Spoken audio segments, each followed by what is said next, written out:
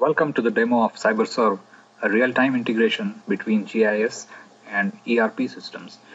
Today we will have a look at a water utility scenario which uses ArcGIS to manage the assets geospatially and uses SAP as their business application system. CyberServe frontend is an ArcGIS viewer with base map and other layers. Let us see how it helps maintenance supervisor in the day-to-day work. The maintenance supervisor wants to see where the work is pending and is in progress. For this purpose, we will run the notification query.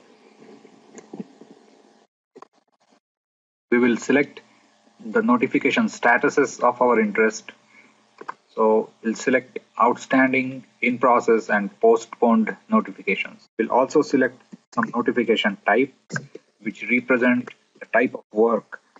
For example, breakdown maintenance, preventive maintenance, audit, calibration, etc. Having selected the filter criteria, we will run the query now.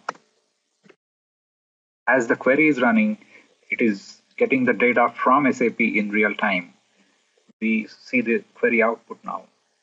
The different color codes on the screen represent different statuses of the notifications for the equipment. As we move the mouse over any equipment, it shows the equipment number and it shows some attributes from GIS. We can further drill down and see the SAP data for that equipment.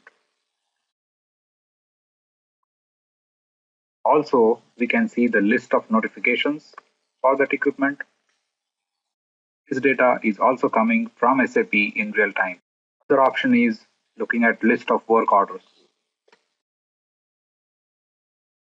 That gives a very quick view of the maintenance history for any equipment on the map.